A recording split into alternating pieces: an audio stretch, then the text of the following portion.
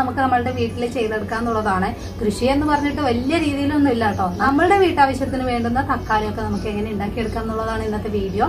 ഞാനിവിടെ ചെയ്തിട്ടുള്ള എല്ലാ പച്ചക്കറികൾക്കും തന്നെ ഓൾമോസ്റ്റ് ഒരേ രീതിയിലുള്ള കെയറും കാര്യങ്ങളൊക്കെയാണ് കൊടുക്കുന്നത്. പക്ഷെ എനിക്ക് തക്കാളിയുടെ കാര്യത്തിൽ പറ്റിയൊരു കാര്യം, നല്ലൊരു വിത്ത് കിട്ടിയിട്ടില്ല എന്നുള്ളൊരു കാര്യമാണ്. നാട്ടിൽ നിന്ന് വരുമ്പോൾ എനിക്ക് തക്കാളിയുടെ വിത്ത് മാത്രം കിട്ടിയിട്ടുണ്ടായിരുന്നില്ല. പയറ്, വെണ്ട, അതുപോലെ തന്നെ നമ്മളുടെ പീച്ചിങ്ങ, ഒരുപാട് കുമ്പളം, വെള്ളരി, ഇതിൻ്റെയൊക്കെ ഉണ്ടായിരുന്നു. എല്ലാം ഒന്നും മുളച്ചിട്ടുണ്ടായിരുന്നില്ല. പിന്നീട് ഞാൻ ശ്രദ്ധിച്ചൊരു കാര്യം, പച്ചമുളക്, ഇതിൻ്റെ ഒക്കെ ഉണ്ടായിരുന്നു, വിത്തുണ്ടായിരുന്നു. കളി നമുക്ക് വീട്ടാവശ്യത്തിന് ഏറ്റവും അത്യാവശ്യമായിട്ടുള്ള കാര്യമല്ലേ, കറികളിൽ ഒഴിക്കാനാണെങ്കിലും അല്ലാത്തതിനാണെങ്കിലും നമുക്ക് തക്കാളി അത്രയും അത്യാവശ്യമുള്ള കാര്യമാണ്. അപ്പോൾ ഞാൻ തക്കാളിക്ക് വേണ്ടിയിട്ട് ചെയ്തൊരു കാര്യം, ഇതുപോലുള്ള ഒരു ബോട്ടിലിൽ മണ്ണ് നിറച്ചിട്ട് അടുക്കളയുടെ ഭാഗത്ത് വെച്ചിട്ടുണ്ടായിരുന്നു. ആദ്യം ഒരു ചെടി ഉണ്ടായിരുന്നു കേട്ടോ. അപ്പോൾ അത് നന്നായിട്ട് വന്നിരുന്നില്ല. തക്കാളിയൊക്കെ മുറിച്ചിട്ടുണ്ടാകുമ്പോഴുള്ള കുരു ജസ്റ്റ് ഒന്ന് ഇതിലേക്ക് വെറുതെ ഇട്ട് വയ്ക്കുമായിരുന്നു. മുളക്കുന്നുള്ള ഒരു ഗ്യാരണ്ടിയിലൊന്നും ആയിരുന്നില്ല. കാരണം നമ്മളിവിടെ സൂപ്പർ മാർക്കറ്റിൽ നിന്നൊക്കെ അത് തണുപ്പിലൊക്കെ വെക്കുന്നതല്ല. അതുകൊണ്ട് എന്തായാലും മുളക്കുന്നൊന്നും വിചാരിച്ചിരുന്നില്ല. അങ്ങനെ ഇതിലേക്ക് വെച്ചിട്ടുണ്ടായിരുന്നു. 5-6 വിത്തുകൾ ഇതിലേക്ക് ഇടുവായിരുന്നു. വിത്ത് എന്നൊന്നും പറയാൻ കഴിയില്ല. തക്കാളി വെട്ടുമ്പോഴുള്ള അതിന്റെ ആ ഉൾഭാഗം എടുത്തിട്ട് ഇതിലേക്ക് ഇട്ട് വെക്കായിരുന്നു. മൂടി വെക്കുകയോ ഒന്നും ചെയ്തിട്ടുണ്ടായിരുന്നില്ല. എന്നാൽ കുറച്ച് ദിവസങ്ങൾ കഴിഞ്ഞപ്പോൾ ഇതിലേക്ക് നല്ല മുളകൊട്ടി വരുന്നതായിട്ട് കണ്ടു. കുറച്ച് അധികം തക്കാളി തൈകൾ അങ്ങനെ എനിക്ക് കിട്ടി. അപ്പോൾ ഒരു തക്കാളിയുടേത് തന്നെ ഞാൻ ഇടാതിരിക്കുന്നതിന്റെ കാരണം, നമ്മൾ വാങ്ങിക്കുന്ന തക്കാളി പല ടൈപ്പിലുള്ളതായിരിക്കുമല്ലോ. അതുകൊണ്ട് പലതരത്തിലുള്ള തക്കാളിയുടെ വിത്തുകൾ ഞാൻ ഇതിലേക്ക് ഇടാനായിട്ട് ശ്രദ്ധിച്ചിരുന്നു. അങ്ങനെ എനിക്ക് ഉണ്ടാക്കിയെടുക്കാൻ പറ്റിയിട്ടുള്ളൊരു തൈയാണിത്. അപ്പോൾ ഞാൻ ഇതിൽ നമുക്കിവിടെ മണ്ണിന്റെ ലഭ്യതക്കുറവ് നിങ്ങളോട് ഞാൻ പറഞ്ഞിട്ടുണ്ടായിരുന്നു. തീർച്ചയായിട്ടും നല്ല രീതിയിലുണ്ട്.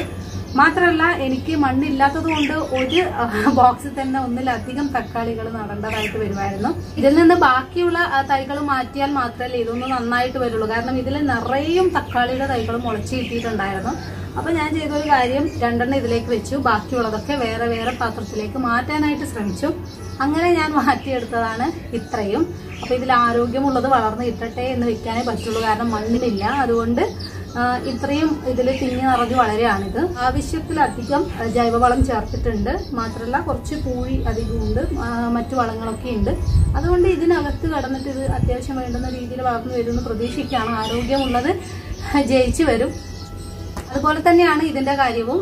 ഇത് നന്നായിട്ട് ഉഷാറായിട്ട് വരുന്നുണ്ട്. അപ്പൊ ഇതിലേക്ക് ഞാൻ കുറച്ച് ചീരയും കൂടെ നട്ടിട്ടുണ്ട്. ഇങ്ങനെ നടുന്നത് ഒരിക്കലും നന്നല്ല. പക്ഷെ നമ്മളെ പോലെയുള്ള വിദേശത്തൊക്കെ താമസിക്കുന്ന ആൾക്കാർക്കൊക്കെ വളരെ എളുപ്പത്തിൽ ചെടികൾ വളർത്തിയെടുക്കാനും നമ്മളുടെ വീട്ടാവശ്യത്തിന് വേണ്ടുന്ന പച്ചക്കറികൾ ഉണ്ടാക്കിയെടുക്കാനൊക്കെ ഇങ്ങനെയൊക്കെ ശ്രമിക്കുകയാണെങ്കിലേ പറ്റുള്ളൂ. അപ്പൊ ഞാനിതൊരു പ്രൂഫ് തരികയാണ്. നിങ്ങൾ മാറ്റി ഒറ്റയായിട്ട് ഓരോ പാത്രത്തിൽ നടുകയാണെങ്കിൽ കുറച്ചുകൂടെ നിങ്ങൾക്ക് നല്ല രീതിയിൽ ഉണ്ടാക്കിയെടുക്കാൻ പറ്റും. അപ്പോൾ എനിക്കിപ്പോൾ ആ ഒരു സൗകര്യം ഇല്ലാത്ത ഒരൊറ്റ കാരണം കൊണ്ടാണ് ഞാൻ ഈ ഒരു രീതിയിൽ ഒരു പാത്രത്തിൽ തന്നെ 2-3 ആയിട്ട് ഉണ്ടാക്കിയെടുക്കുന്നത്. അപ്പോൾ തക്കാളിയുടെ ചെടി ഏകദേശം ഇത്രയായി വന്നിട്ടുണ്ട്. കുറച്ച് നാളെ ആയിട്ടുള്ളൂ. ബാക്കിയുള്ള ചെടികളാണ് ഞാൻ മാറ്റിയിട്ട് നട്ടിട്ടുള്ളത്. അപ്പോൾ ഇതിനായിട്ട് ഞാൻ എടുത്തിരുന്നത് 2 ലിറ്ററിൻ്റെ പാലിൻ്റെ ബോട്ടിലാണ്. അതിങ്ങനെ കട്ട് ചെയ്തെടുത്തു. നിങ്ങൾക്ക് പ്ലാസ്റ്റിക് ബോട്ടിൽ, ട്രാൻസ്പെറൻറ്റ് ബോട്ടിലിനെ കാട്ടി നല്ലത് ഇതുപോലുള്ള ബോട്ടിലാണ് കേട്ടോ. എനിക്ക് ട്രാൻസ്പെറൻറ്റ് ബോട്ടിലിനെക്കാട്ടി കുറച്ചുകൂടെ ബെനിഫിറ്റ് തോന്നിയത് ഇത്തരം ബോട്ടിലേക്ക് ആക്കുമ്പോഴാണ്. പെട്ടെന്ന് തന്നെ നന്നായിട്ട് വരുന്നുണ്ട്. കുറച്ചുകൂടി ഫാസ്റ്റായിട്ട് എനിക്കിങ്ങനെ തോന്നിയതാണെന്നറിയില്ല, അങ്ങനെയുണ്ട്. അപ്പോൾ ഞാനതൊന്ന് കട്ട് ചെയ്തെടുത്തു. അപ്പോൾ ഇതിപ്പോൾ ഏകദേശം 1 ലിറ്ററിനേക്കാൾ കുറച്ചുകൂടെ അധികം ആ ഒരു തരത്തിലാണ്. പക്ഷെ അത്രയും മണ്ണ് നിറച്ചിട്ടുള്ളൂ. എന്നിട്ട് നന്നായിട്ട് അടിയിൽ ഹോളിട്ട് കൊടുക്കാൻ മറക്കരുത്. വെള്ളമൊക്കെ പുറത്തേക്ക് പോകണം. ഓവറായിട്ട് വെള്ളം അതിൽ കെട്ടി നിന്നാൽ അറിയാമല്ലോ, ചെടികൾ പെട്ടെന്ന് തന്നെ ചീത്തയായിട്ട് പോകും.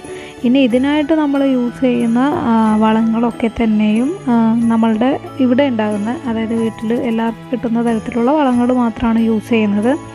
നമ്മളുടെ ചകിരിച്ചോറും അതുപോലെ തന്നെ പൂഴിയും നമ്മൾ വാങ്ങിച്ചിട്ടുണ്ടായിരുന്നു. അപ്പോൾ അത് വെച്ചിട്ടാണ് ഇതിന് വേണ്ടുന്ന തരത്തിലാക്കി കൊടുത്തത്. അപ്പോൾ ചെറിയ ചെടികൾ ഒത്തിരി ഇതുപോലെ വന്നിട്ടുണ്ട്. നമുക്കിനി മണ്ണ് കിട്ടുകയാണെങ്കിൽ നമുക്ക് ചെയ്യാമെന്ന് വിചാരിച്ചിട്ടാണ്.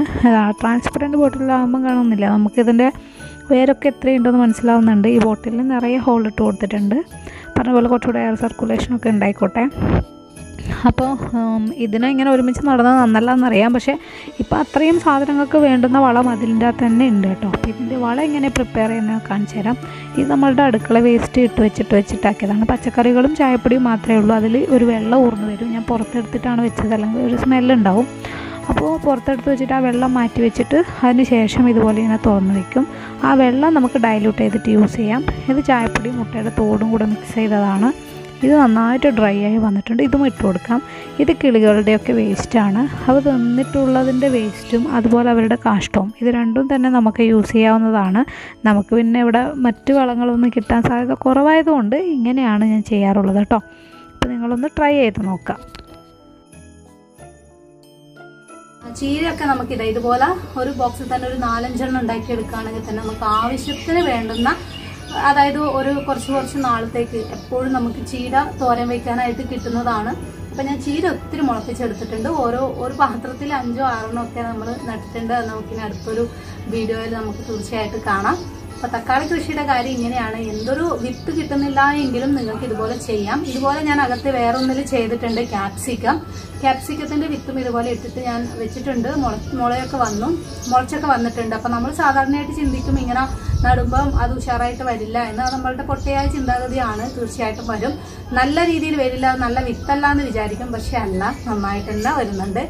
ആദ്യമൊക്കെ ഇതിന് ഒട്ടും ഉഷാറൊന്നും ഉണ്ടായിരുന്നില്ല. ഞാൻ വിചാരിച്ചിരുന്ന ഒട്ടും പ്രതിരോധ ശേഷിയൊന്നും ഇല്ലാത്ത തരം ചെടികളാണെന്നാണ് ഞാനും വിചാരിച്ചിരുന്നത്. പക്ഷേ നന്നായിട്ട് വരുന്നത് കാണുമ്പോഴാണ് നമുക്ക് അതിൻ്റെ ഒരു പ്രൂഫ് കിട്ടുന്നത്.